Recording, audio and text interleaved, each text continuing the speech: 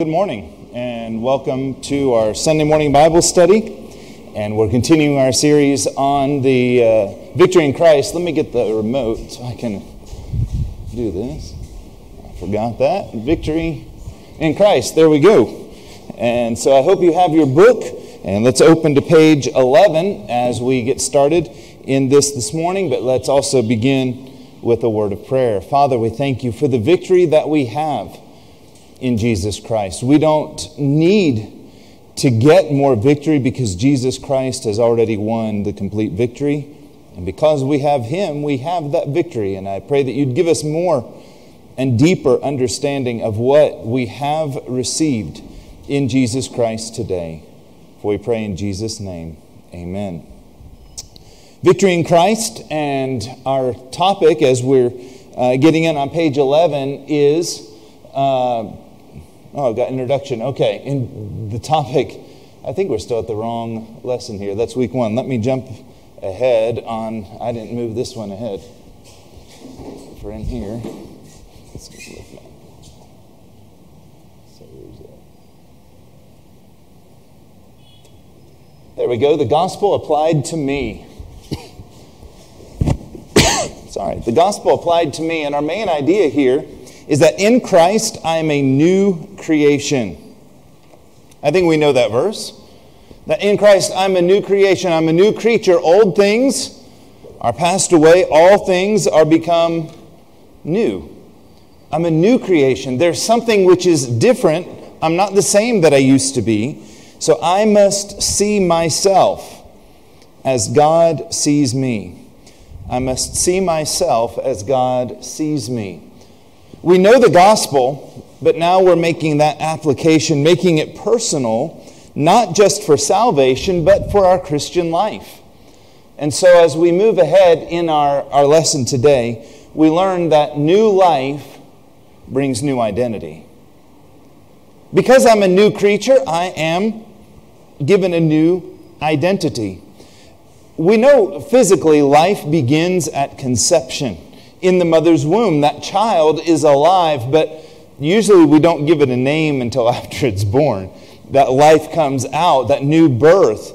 That birth of the child is when we give it its name. When there's a new life, when we are born again, there's also a new identity that we have. So we're going to look at some verses here, and we're going to see what those verses tell us about our identity. And that identity, remember, it came as a result. It's produced by our new birth. Because we're born again, it's not just that these things can be in our lives. The Bible says they are true about us. So our first verse is Colossians 3, verse 12. If somebody would read that, please. Put on, therefore, as the elect of God, holy and beloved, bowels of mercies, kindness, humbleness of mind, meekness, long-suffering. And here in that verse it says we are holy and beloved. We are chosen by God. So in our book you can see we are God's chosen people. We are holy and dearly loved. And that doesn't depend on what we do. That is because of what we are. We are chosen by God, and we are holy, we are loved. We see something similar to this in 2 Thessalonians 2, verse 13. But we are bound to give thanks always to God for you, brethren, beloved of the Lord, because God hath from the beginning chosen you to salvation through sanctification of the Spirit and belief of the truth. Again, it's the Holy Spirit that is sanctifying us, that is purifying us, that is making us stronger and giving us that power. And again, that verse says we are chosen by God. We are loved by God. It's not about us. It's about Him. And then Hebrews chapter 3, verse 1. Wherefore, holy brethren, partakers of the heavenly calling, consider the apostle and high priest of our profession, Christ Jesus. We are partakers of a heavenly calling. We're brethren. We are brothers and sisters in Christ. And in Christ we are chosen. We are set apart. And God has that purpose for us. Still, we're going through, and It's not just repetition on these verses. Don't say, okay, I get the point, and stop listening. Pay attention over and over. God is saying these things because it's important for us. 1 Peter chapter 2, verses 9 and 10. But ye are a chosen generation, a royal priesthood, and holy nation, a peculiar people, that ye should show forth the praises of him who hath called you out of darkness into his marvelous light, into which in time past were not a people, but are now the people of God, which had not attained mercy, but now have attained mercy. We are chosen. Every wedding, right? Every wedding has to have that song, we are a chosen generation, right? We have that. And our kids, we always laugh when we hear it because we're always taught, good morning, we're always taught, don't take a breath in the middle of a word when you're singing. We're chosen generation. But we are. We're chosen. We are set apart. We are special people that God has out of all creation. He chose humanity. He didn't die for the trees or the cows. He died for us. I'm going to read our next verse, 2 Peter chapter 1, verses 3 and 4. 2 Peter 1, verses 3 and 4. According as his divine power hath given unto us all things that pertain unto life and godliness, through the knowledge of him that hath called us to glory and virtue, whereby are given unto us exceeding great and precious promises, that by these ye might be partakers of the divine nature, having escaped the corruption that is in the world through lust. Partakers of the divine nature. If it is divine, what are we talking about? Divinity, same word. It's talking about God. We are partakers of the divine nature, God's nature. Well, how do we get that? Well, we're born of God. That's when we're born again. We're not born again physically. We were born first spiritually and born again. Born first physically and born again. I already gave you the answer. Spiritually. God is our Father, and we receive his divine nature. And because of that, we escape the corruption that is in the world. In my spirit, there is no corruption. What about in my flesh? Is there corruption? Yes. But one day I'm going to leave this flesh, I'm going to leave this body, hopefully through the rapture. It could be through physical death, but one day I'll leave this body, but I won't leave my spirit. The real me will forever be with God in my spirit, and there's no corruption. My new identity. We participate, we receive, we're partakers of God's nature.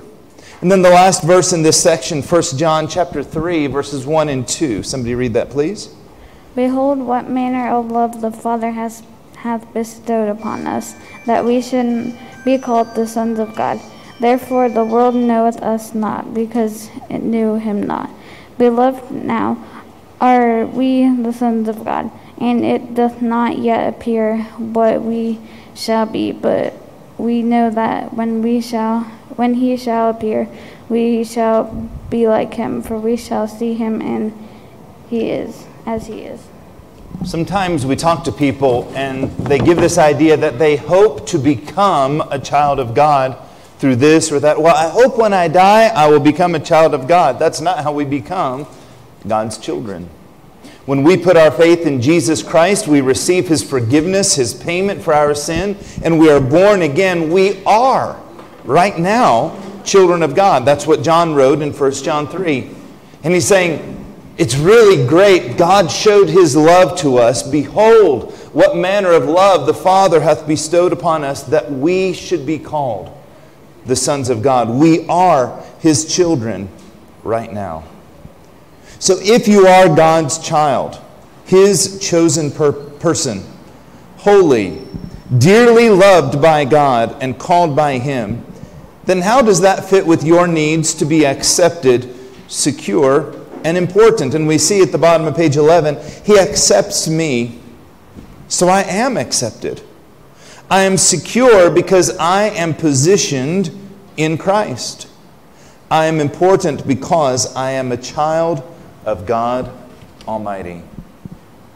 Sometimes in homes, especially in areas of high crime, definitely in the diplomatic homes, they have a safe room, what they call a safe room, that if anyone were to breach the compound and begin breaking into the house, there's this safe room with a very hard door, strong door, and defenses and places that even if they get to everywhere else, you're safe in that room. You know, this world is full of problems and challenges and dangers, but in Jesus Christ, where God has placed us in Him, we are completely secure. So as we move ahead, these verses apply to which Christians, and we have the answer there, to every believer in Jesus. Everyone who has put their faith in Jesus Christ, these things are true.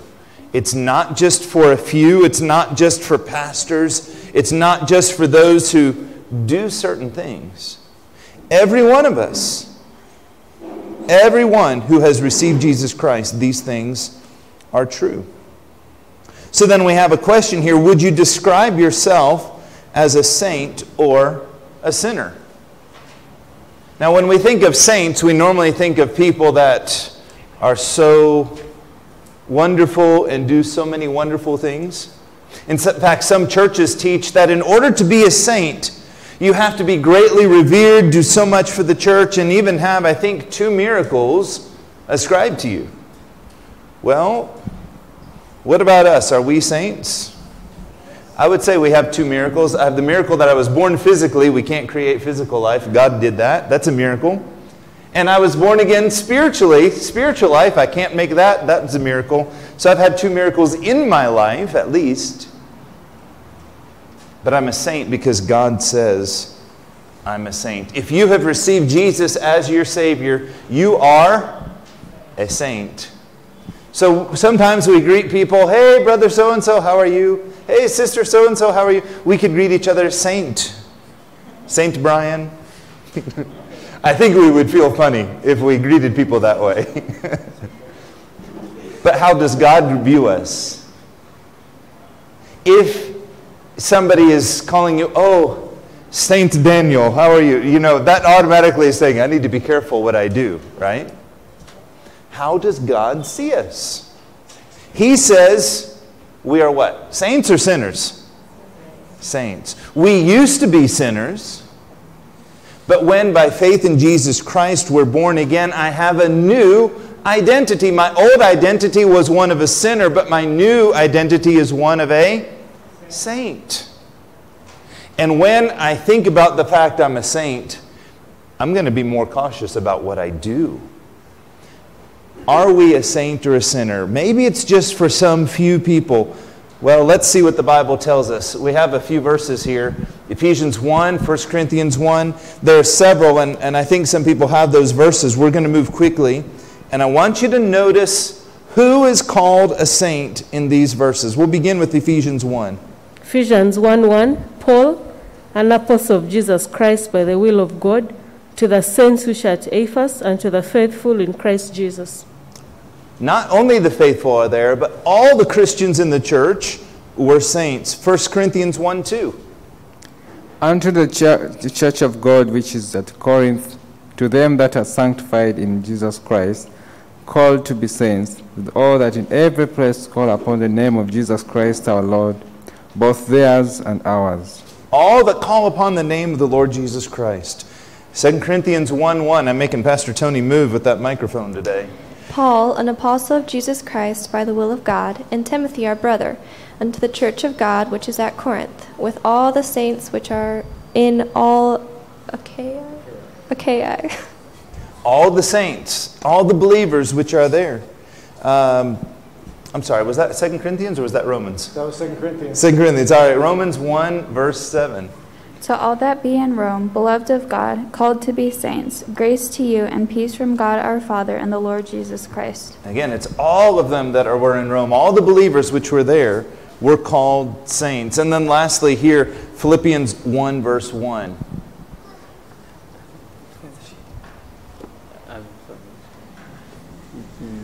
Philippians 1:1. You don't have the sheet. Philippians 1:1. Or I will read Philippians 1:1. Maybe we're still looking for the verse. Paul and Timotheus, the servants of Jesus Christ, to all the saints in Christ Jesus, which are at Philippi, with the bishops and deacons. The saints are the believers, not just the bishops or pastors, not just the deacons, but all the believers which are there. The Bible calls followers of Jesus saints, holy people. This is true because we are a new creation in Christ. We were made holy. We don't become holy by what we do. We were made holy by His sacrifice. We have a new identity in Christ. We, not will be, not we can become, we are right now saints. If we had time, I'd love to go through the list of statements there on page 13 and page 14 of who I am in Christ. But for sake of time, I'm going to ask you to read those aloud with me. And I know those in the other room, you feel like nobody hears you. Well, I want you to say these loud enough that we can hear you on this side of the wall, all right? So we're going to say these together. We won't read the reference, but I want you to read the statement. So like the first thing, I am the salt of the earth. Then I am the light of the world. We'll go through these. And I would like you to read them with me as we read them out loud together and think about them as we say them. Let's begin with the first one. Ready? I am the salt of the earth. I am the light of the world. I am a child of God. I am part of the true vine, Christ. I am a friend of Christ. I am chosen by Christ to bear fruit. I am a slave of righteousness. I am enslaved to God. I am a joint heir with Christ. I am a temple of God's Spirit. I am a new creation. I'm a member of the body of Christ. I am a saint. I am God's heir since I am His son. I am a prisoner of Christ. I am righteous and holy. I am a citizen in heaven. I am seated with Christ in God. I am an expression of Christ's love. I'm not hearing these voices very well. Can we try to say them a little louder like we believe these are true? I am holy and loved by God. I am a child of light. I am one of God's living stones. I am someone with a holy calling. I am a stranger in this world. I am an enemy of the devil.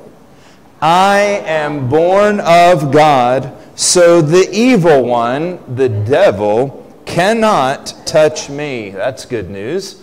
I am a child of God and will resemble Christ when He returns. I am a member of a chosen race, a royal priesthood, a holy nation, a people who belong to God. I am a fellow citizen with the rest of God's family. I am God's workmanship, created in Christ to do good works. I am reconciled to God and a minister of reconciliation. I am united to the Lord and one with Him in spirit. I am a son of God, my spiritual father. Anybody just real quickly, I know our time is up, but anybody say, one of these stood out to me that just made me say, wow, I'm blessed. Anybody have one that you just want to mention? I mean, there are like 20 that are so good, but they're all good. Anybody have one? Okay, well, I won't embarrass you. I won't take your time. We're going to look at a couple of these today in our main service. I am the salt of the earth and I am the light of the world. So we'll look forward to that. But I'll give you a break now and we'll come back in about 10 minutes for our main service.